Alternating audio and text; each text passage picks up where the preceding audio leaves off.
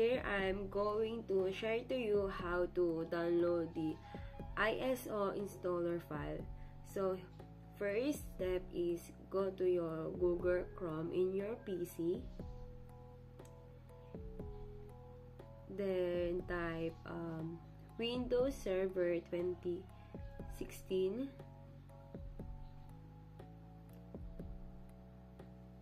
Now you can see here the Windows Server Microsoft Evaluation Center, so click that one,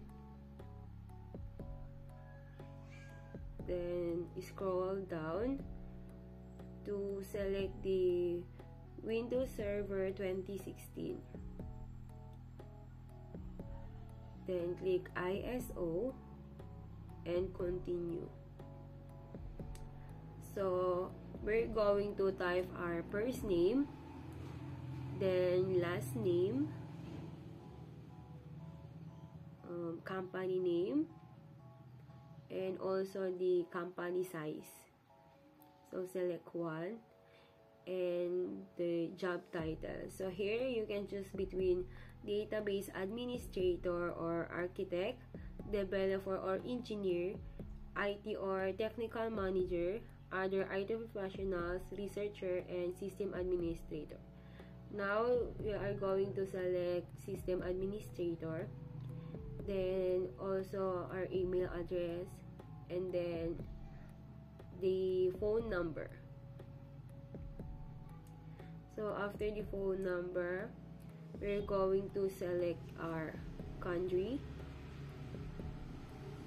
So here, going to select Philippines. Now after doing all of that, click continue. So now we're going to select our language, your preferred language.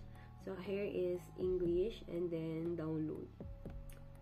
So here the Windows Server is downloading, then we're going to wait until it finishes.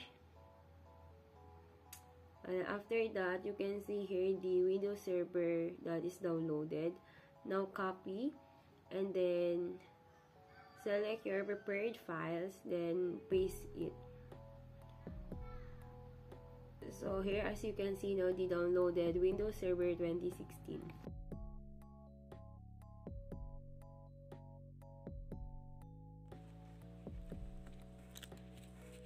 How to install VirtualBox? Go to browser, then we are going to search VirtualBox. Then click the first link, and this is the VirtualBox 6.1.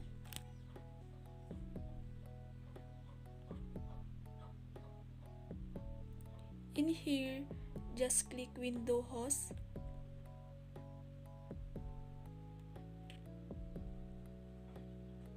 Start the new link.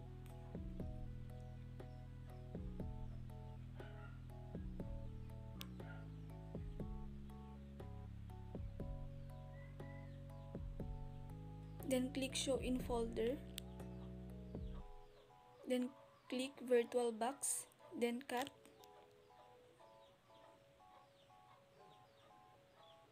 In here, we are going to use task materials and paste. Click VirtualBox and open. Do you want to run this? Run. Preparation of installation, and this is the installation. Click Next. This is custom setup. We are going to use Browse. Click VirtualBox. Then click Local Disk. Then we are going to select Installation. Folder name Installation. Click OK. Click Next. And this is the custom setup. We are going to choose this option.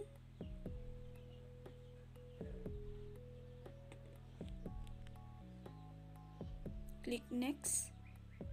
Click Yes. Click Install. So now we are going to wait until it's full installation.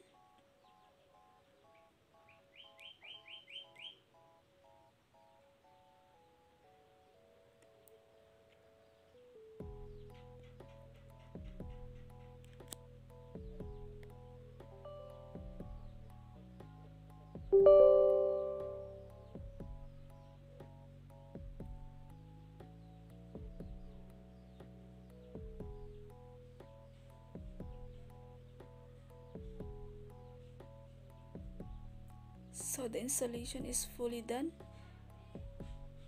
Click finish. So as you can see, this is the look of VirtualBox.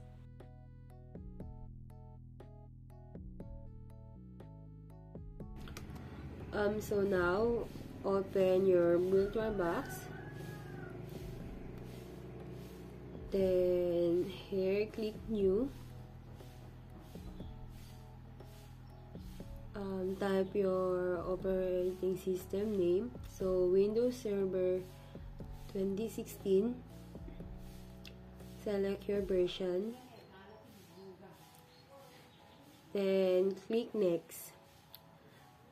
Create. Then VID. Then next.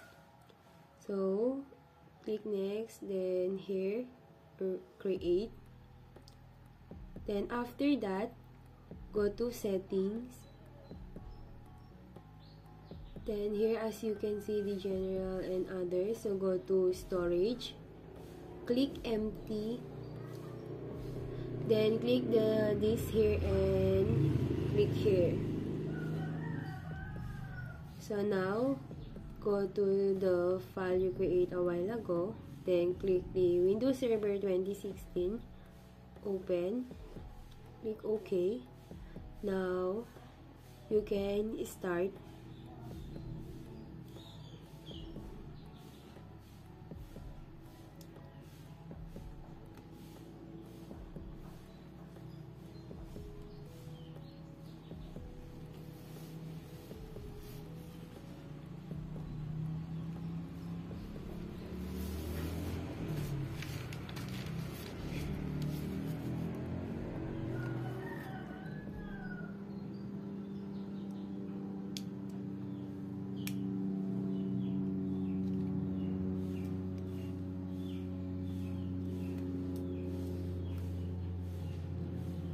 So here, select your language, so English, then click next, then now finally click install now. So we're going to wait until it finishes installing.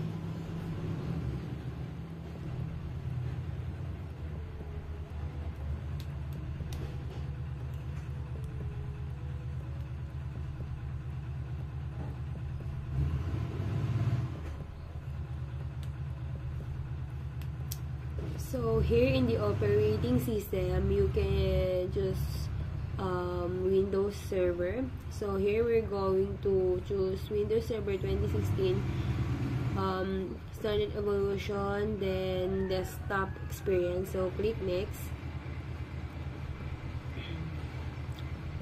So here's the license term. Click I accept, then next. So choose the type of installation, so click custom, then here click next.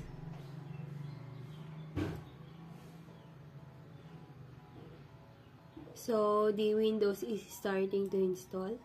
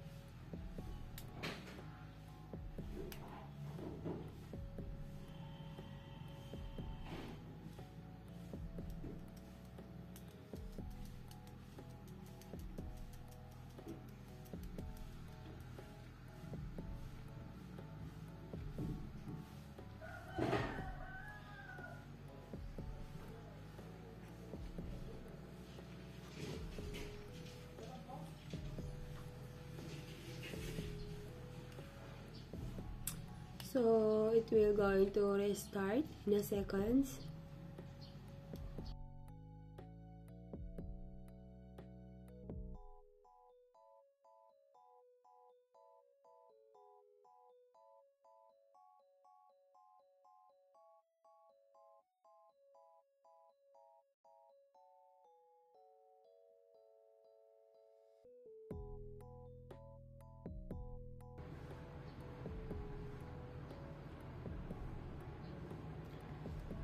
So here you can see now this one. So type your prepared password, then re-enter your password you created and click finish.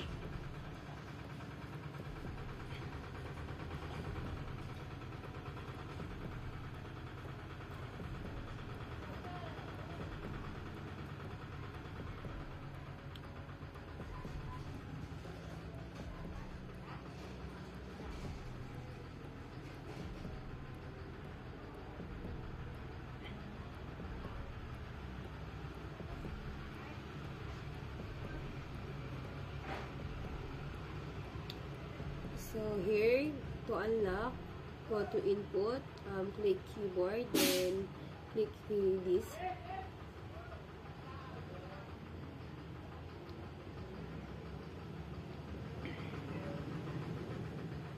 So type the password you create a while ago, then click.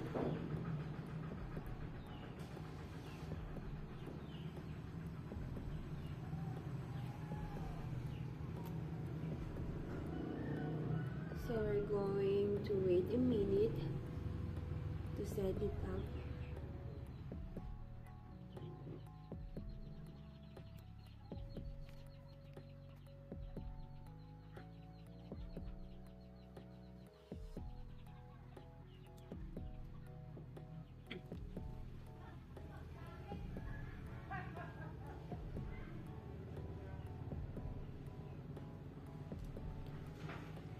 So that's it. This is the Windows Server 2016.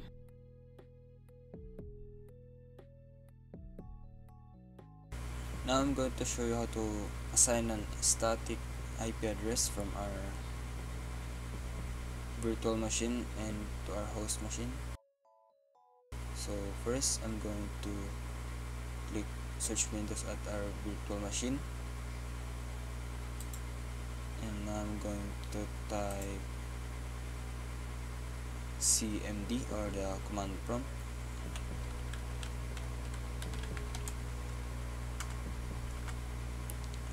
Now I'm going to open, and then I'm going to type ipconfig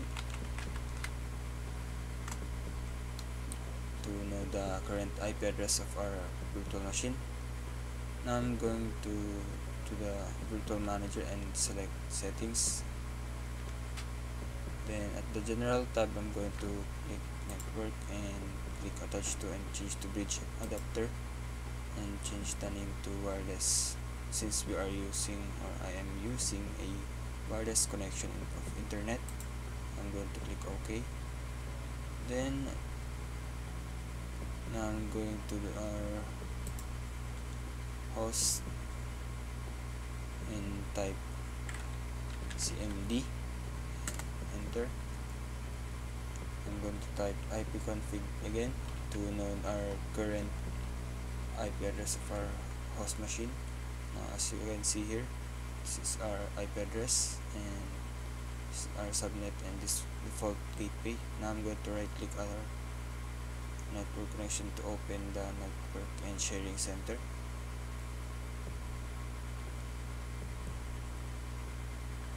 Now I'm going to the left side and select Wi-Fi.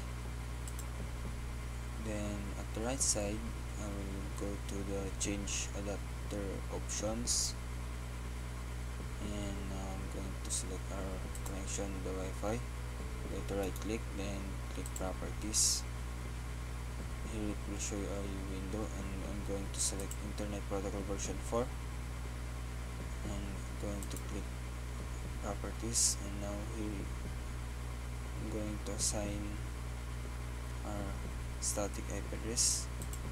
I'm going to type 10.0.0 then .25. Now our subnet mask I will change it to 255.255.255, and for our default gateway I'm going to choose our default current connection. I'm going to type 10.0.0.0.10. Also to the preferred DNS server, I'm going to type also the same with the default gateway, and I'm going to click OK, and I'm going to click close. As you can see, our internet started. Now I'm going to change advanced sharing options and turn on network discovery and turn on file and printer sharing. Also to the turn on sharing and turn off password protected sharing. And also to our guests and our public, we turn on the network discovery and file sharing. Now to our going back to the virtual machine. Also here I'm going to right click the connection and open network and sharing center. Now I'm going also to the change adapter settings and do the same with the virtual machine. I'm going to select internet and select properties, then go to the internet protocol version 4 and select properties. Then I'm going to click use the following IP address. Now I'm going to type our 10.0 then 0 then 12, and also the subnet mask same with the host machine, and for the default gateway also 10.0.0.0 then 10. Also for the preferred DNS server 10.0.0 and 10. Now I'm going to click OK, then close.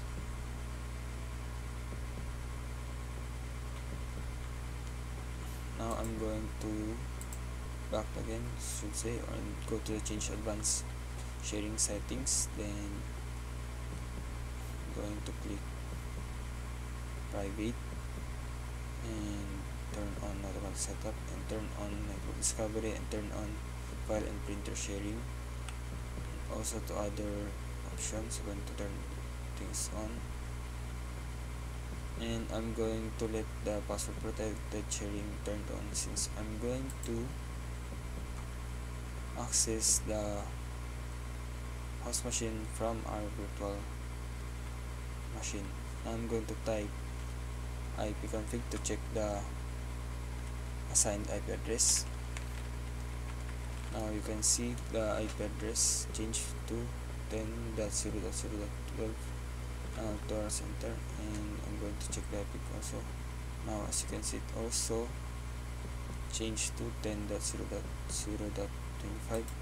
Now I'm going to ping both machines from host machine to virtual machine. Type ping and the IP address of our virtual machine 10.0.0.12 and press enter. As you can see here, it pings the virtual machine, and now I'm going to ping the host machine from our virtual machine. I'm going to type ping space then 10.0.0.25 enter. Now as you can see here, it also pinged the IP address of our host machine.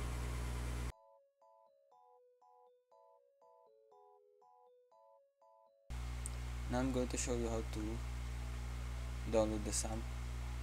So first we're going to open our browser. Here, now I'm going to type google.com. Now at the search bar we're going to type XAMPP. Next we're going to select this first. We'll page or web link, and we're going to click open this. Now here there are different versions for different platforms. Since we're using Windows, I'm going to click the Windows version. Here we can see that the application is now downloading.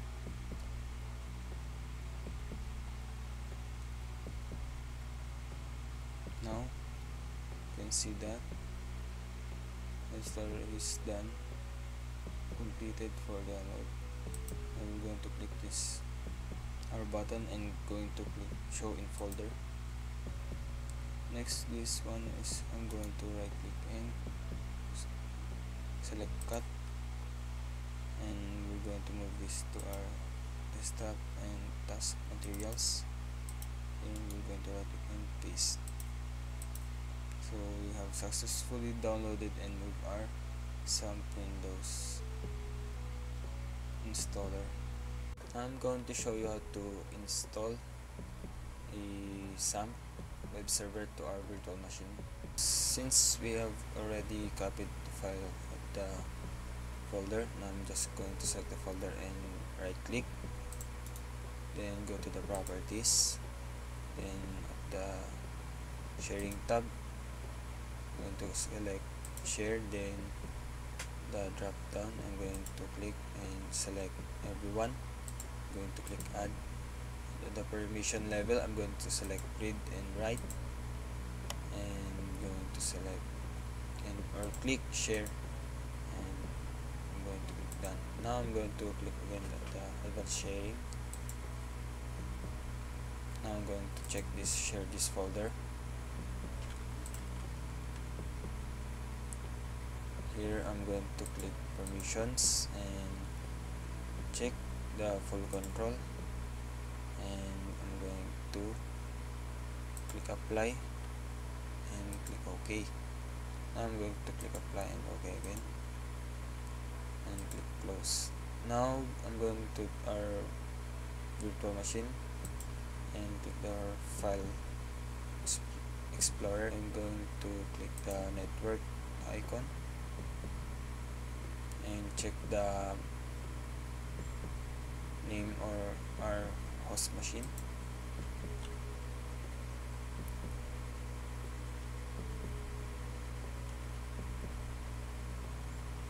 Here you can see the desktop UQSIRAG. I'm going to open and see here we can see the shared folder. Now I'm going to click open and going to select the XAMPP Windows x64. Going to right click and click copy. Now I'm going to this piece tab and click the Windows and click on the installer, and I'm going to paste there the copied application.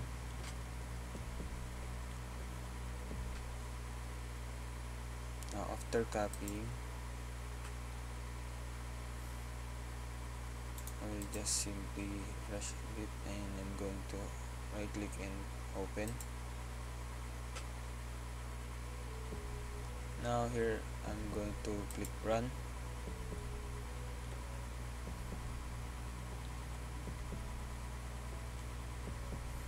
And let's just wait until it opens.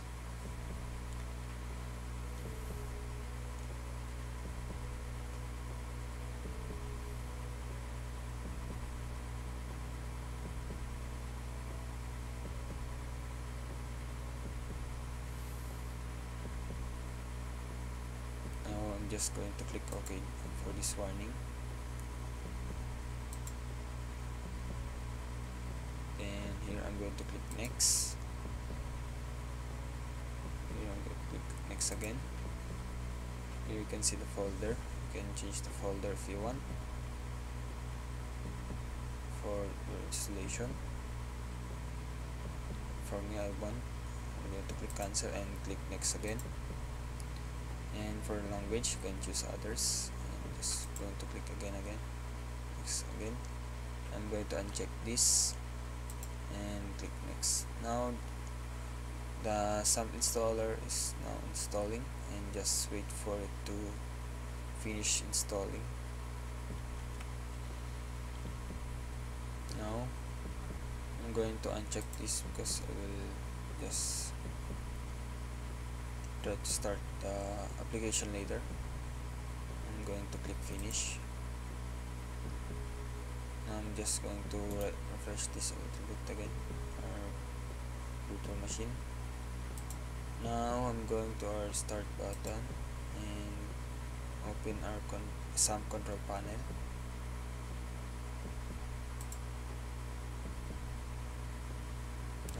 Let's see if this starts. I'm going to click start. As you can see, it starts in my SQL. I'm going to click start also. Now as you can see, both of them starts. Our server has SAMP application installed. So that's all. Next, we are going to upload our system using the VirtualBox guest additions. Now first we are going to install it. So at the top we're going to click devices, then we are going to select insert guest additions CD image. Now we are going to our file explorer, going to open it, and we're going to click this PC. Now we're going to right click CD drive VirtualBox guest additions and open. Then we're going to select VBox Windows additions. We're going to open it also to install this. Now we're going to select next to continue. Here we can browse for application that we could install this. Now we're going to click next, then going to click install, and we will just wait for the installation to be completed.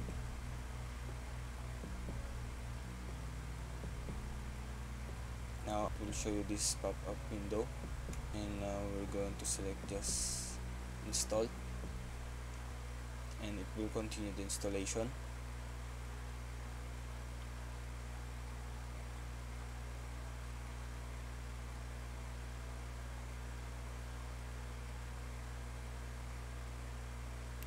Now as you have seen that the install is already done, but you need to reboot your machine for complete the installation. Now I'm going to click finish.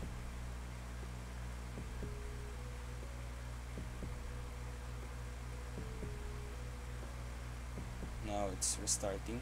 The machine is starting, and let's just wait until it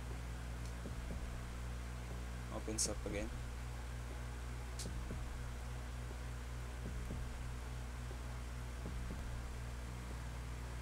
Now here you can see that the admin is locked.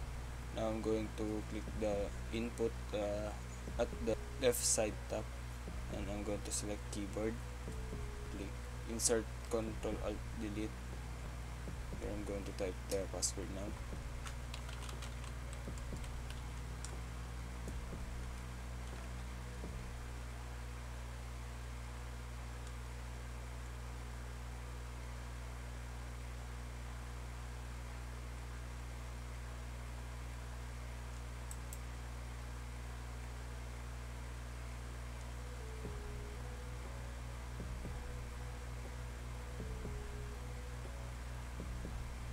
Now I'm going to click devices again,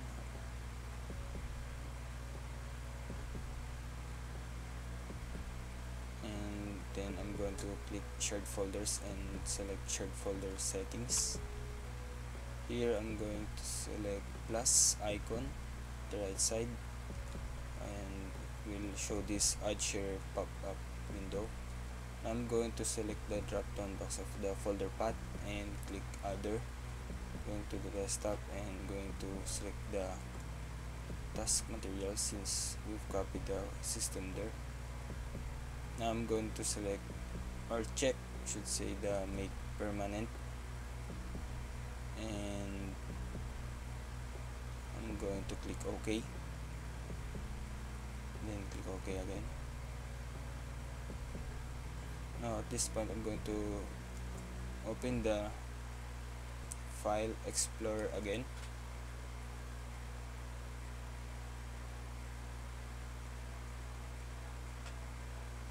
Now I'm going to click this PC, or should say the network, VirtualBox SVR. I'm just going to open this and double click the folder that is shared, has the system folder. I'm going to right click and copy this. I'm going back to this PC and to the local disk. I'm going to open the local disk, and now I'm going to XAMPP and to the htdocs. Here I'm going to delete these old files from the htdocs. Now I'm going to paste our system here, and let's just wait until it completes.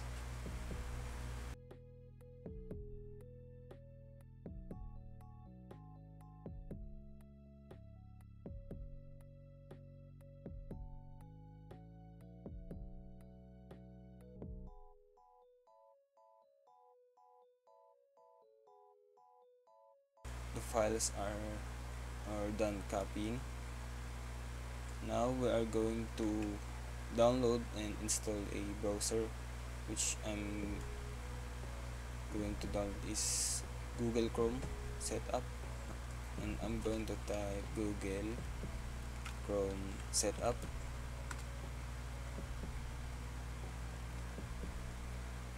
I'm going to select the first page that comes up, and I'm going to click download installation file. Now it opens another tab, and here I'm going to click download Chrome, and now as you can see the Chrome setup exe is now done downloading. Now I'm just going to locate the folder of this application. Now I'm going to copy this to our shared folder. Here I'm going to paste it here at the task materials folder. Now we're going to open it at the virtual machine. Going to the network again, open VirtualBox SVR, and open the shared folder. Now I'm going to copy the Chrome setup and back to this PC and local disk. Now here I'm going to create a new folder and name it installers. Now I'm going to paste the copied application here. Now I'm going to right click and open it, and we are going to install to our virtual machine.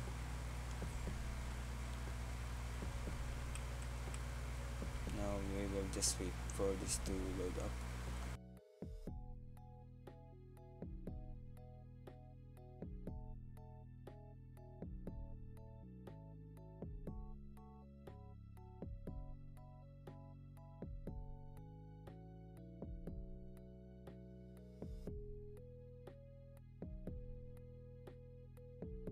Now it's downloading. Let's just wait for this to be done.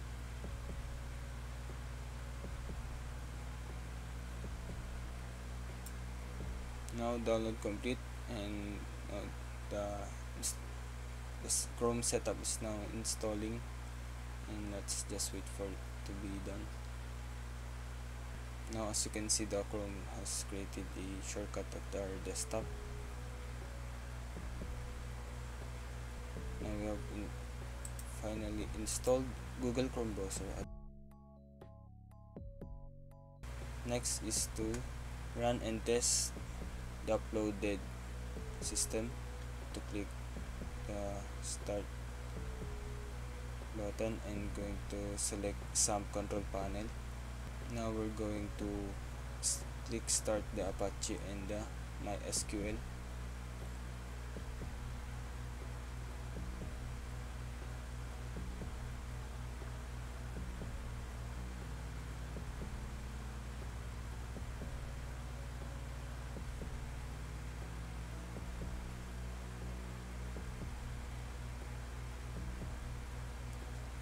After that, we're going to click the admin of MySQL.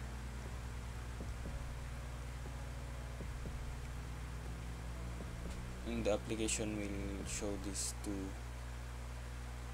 browsers. I'm going to select Google Chrome because it is better and faster. We went to the localhost phpMyAdmin, and let's just wait for it to load.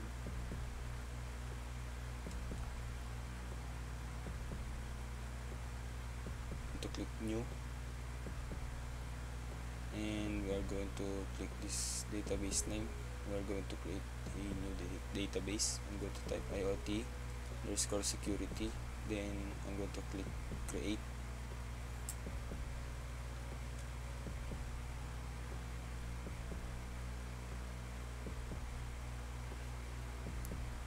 Now I'm going to click IoT security at the left side. I'm going to click import. Now I'm going to click choose file so we could browse our computer for the system file. I'm going to the local disk and to the XAMPP.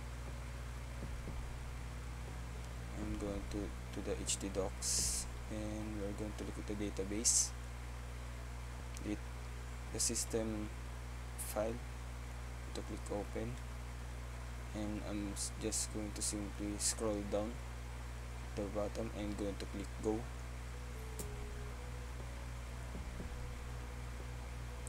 Now the import has been successfully finished. Type our IP address of our server, 10.0.0.12. Going to press enter, and let's just wait to load so we can see the system. Now as you can see, it loaded the system, IoT-based smart warehouse security system. As you can see here, this is our login form.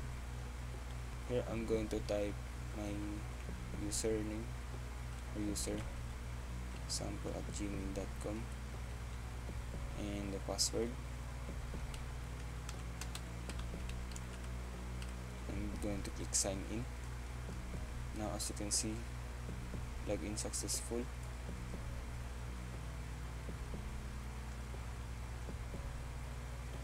Now this is our dashboard. As you can see here, this is our latest motion detected, and this is the detection graph, the date of the motion detector sensors that activated.